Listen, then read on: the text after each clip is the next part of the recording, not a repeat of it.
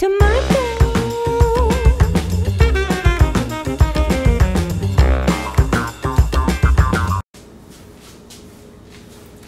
Hey guys, tonight on Cooking with Adrian, we are going to be making a peach cobbler.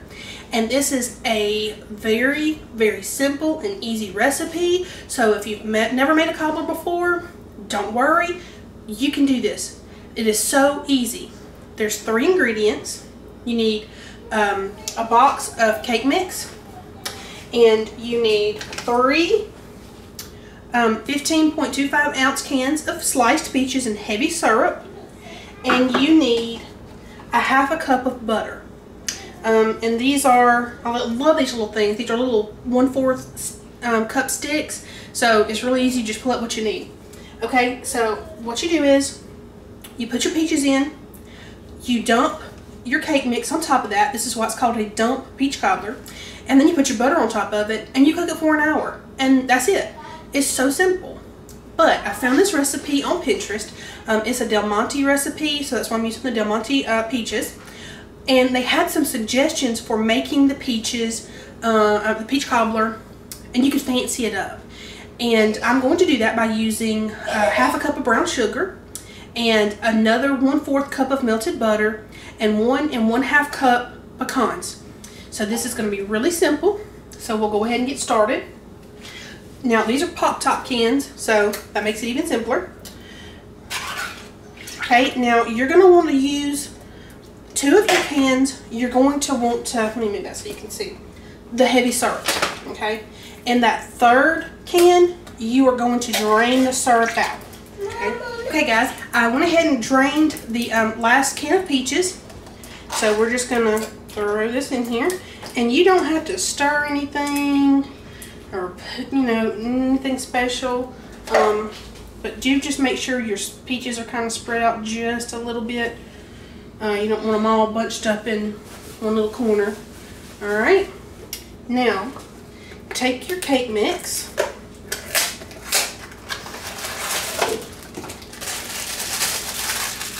And you're just going to evenly sprinkle this over the top of your peaches, okay? I don't know if you can really see this as well, but just trust me.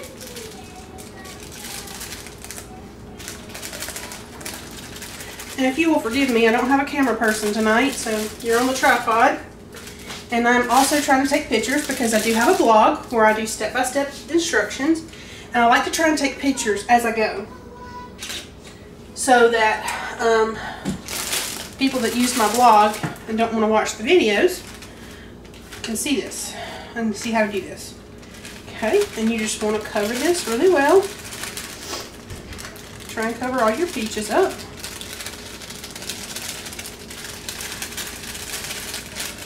Peaches for you, peaches for me. There was a song called Peaches back in the 90s by the Presidents of the United States of America. They were a one-hit wonder.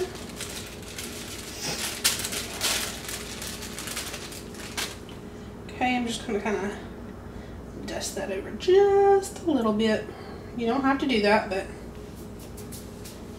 I can't help myself. Okay, now take your butter that's melted and you just drizzle it right on top here. This is so simple. And you don't have to tell anybody how simple this is. This can be your little secret and my little secret, okay? Okay, now, if this is all you want to do, if you don't want to fancy this up, and I'm going to put the link on the, somewhere in the comment section or the little description section of where you can find this Pinterest recipe. And I also have a Pinterest page, and I have all of my YouTube videos, all of my blog information there, and I'm going to link this on there so you can find this recipe. Now if you're done here, you stick this in the oven for 55 minutes at 350 degrees. My oven's preheated, but I'm going to try and fancy this up a little bit. So we're going to go ahead and melt another 1/4 cup of butter. This is 1 stick. And I'm using salted butter. Alright, excuse me for just a second. Let me throw this in the microwave.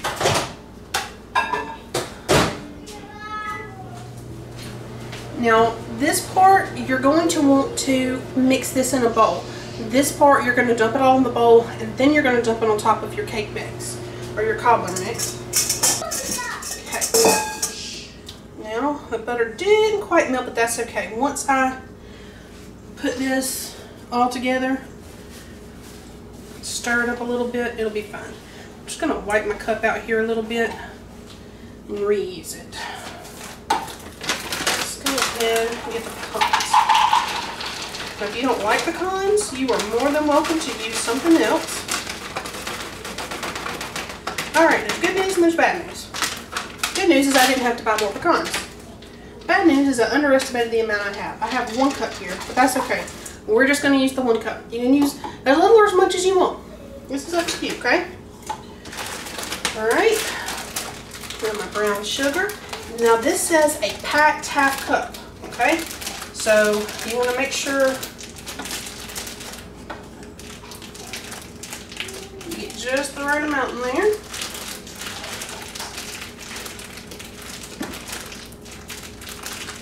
Stuff is not coming up very quickly.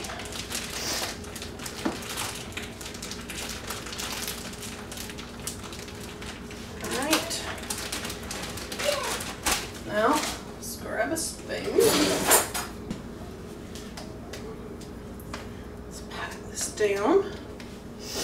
Now, that's right at half a cup. Perfect. Okay, we just dump that in there. Set that to the side. And now we're just going to stir this up. And I'm going to get a little closer so you can see what this looks like. Now you want to make sure all that brown sugar mixes well with the butter. So it might be good to put the butter and the sugar in first and then add the pecans. But I don't think it really matters. You know, when I'm looking at the camera, this is what it looks like. But when I'm looking at myself, you know, like in the little side, this is what it looks like. You know, I'm crazy. Alright. I believe this is called praline pecan, okay? They have several different ones. They had one that was like salted caramel that looked real good. And then there was a couple of others. Okay, now what you're going to do is just kind of dump this right on top here. Try and keep it from clumping up all in one area. You want to make sure you cover the whole thing. You don't want to deprive anybody of their praline. Now this is used in a 9x13 pan. I'm using my Princess House glass pan that my mom got me that I love. Has a little cover that I can put over it, so no dealing with plastic wrap and stuff. I just put my cover on and go. Now this is something that people are going to eat and think, wow, she must have spent all afternoon in the kitchen, you know, this is really hard. And you saw, you guys, this took just a few minutes. I mean, really. Like I said, it takes a long time to bake, but hey, you can do whatever you want while it's baking. Except for me, I have kids, I have to do whatever they want. Alright, I'm going to kind of spread these out just a little bit. I'm going to get a whole lot over here in this area. Here in the corner. I want a good corner piece. Okay. Alright, we are going to stick this in here. Ooh, and be very careful. I forgot that's a lot of juice on the bottom and it will slosh. So, 55 minutes. We will be back and we'll pull it out and see how it tastes. Right, so now we're going to pull out, see what it looks like. Hopefully it's done now. Ooh, it smells good, I can tell you that. Look at that. It's bubbly and it's nice and crispy looking. Ooh, I hope it's good. Alright guys, we are going to try the peach cobbler. Make sure we get a little bit of everything in there.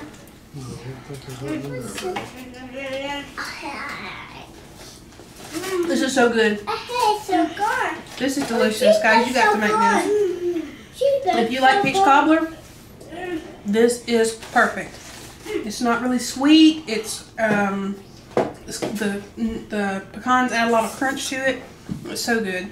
So if you like peach cobbler, Try this recipe. It's so easy. And add a little bit of this homemade vanilla by Bluebell, and it'll be twice as good. Alright guys, I hope you like this video. Like I said, the recipe is going to be in the comments. Check out my blog, it was Cooking with Adrian. You can Google that and you can find me. But my new web address is adrianeastcooking.com. It'll be in the comments also. So I hope you guys enjoyed, and I'll see you next time.